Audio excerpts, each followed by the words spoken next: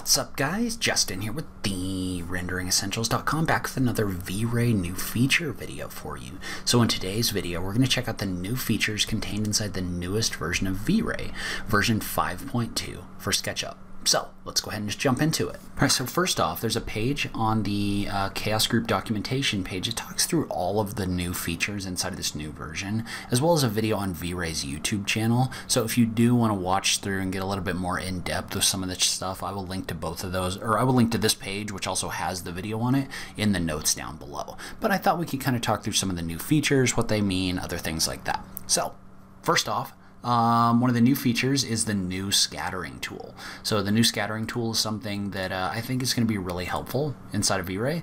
So basically what it does is it allows you to scatter objects inside of your scene, right? And so the way that we're going to do that is, let's say, for example, that we've got V-Ray set up with a scene like this.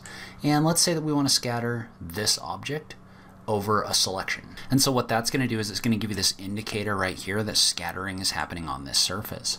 So then we can jump over into the V-Ray asset editor and we can find the option for scatter. So notice how this scatter function got brought in here. So let's say, for example, that we wanted this to be bushes. We're just going to call this scatter bushes, right? So you've got the scatter bushes in here, and then what we want to do is we want to add an object to the guests list. So guests basically means the things that are going to be scattered inside of your scene.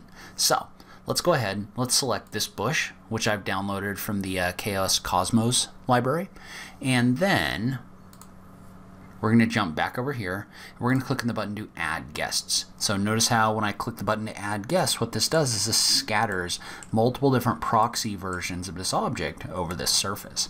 Now obviously this is too many, so let's bring our density down to like 0.01. Hit the enter key. Notice how that's going to reduce this. So now we've got much less of these inside of our scene. But if I was to click on the button for render, so if I was to just render this out real quick, notice how those objects are going to show up in this render, fully rendered. So the cool thing about this is you can go back and adjust it, right? So you can adjust like the seed, for example. So if we were to adjust this, notice how the placement of these objects is going to adjust based on that seed. So we could bring our density up to like 0.05, and then adjust our scene, and that's going to adjust where our objects are placed inside of our 3D space.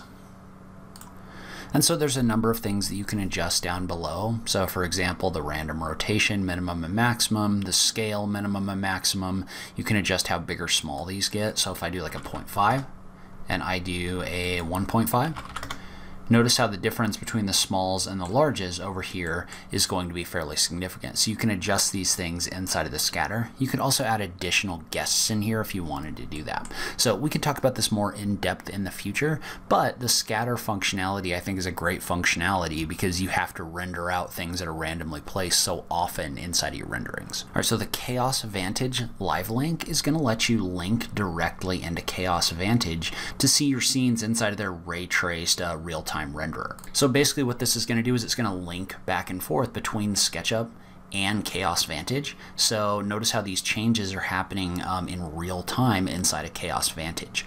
So having that live link and giving the ability to make the adjustments inside of SketchUp and see them happen in the real-time ray traced engine is something that could be really valuable. I haven't done a video on Chaos Vantage yet. I'm planning on doing it, so let me know if that's something you're interested in the comments down below. All right, so they've also added a new category to Chaos Cosmos, which is materials. And so what that does is that gives you access to a new library of materials that you can bring into SketchUp. So, for example, let's say that we were to jump into SketchUp like this, and there's a button right here for Chaos Cosmos. So if you haven't seen that, you can click on that in order to get in here. But notice how they've got a What's New section down below.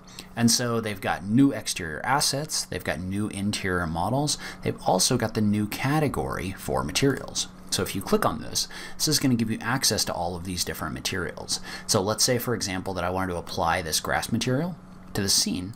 Well, I can click on this, and I've already downloaded this, so all I would have to do is just click on the button for import to bring that into my scene. So notice how this says my asset import is now in progress.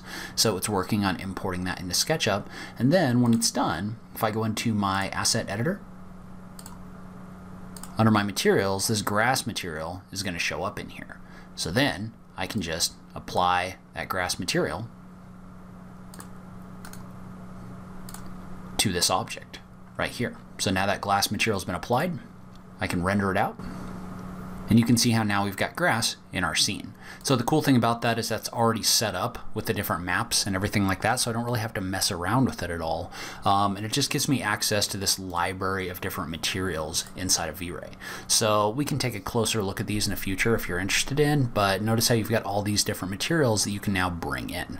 All you have to do is click the download button in order to bring them down. So they've also improved the V-Ray material so that we can have better transparent and translucent materials.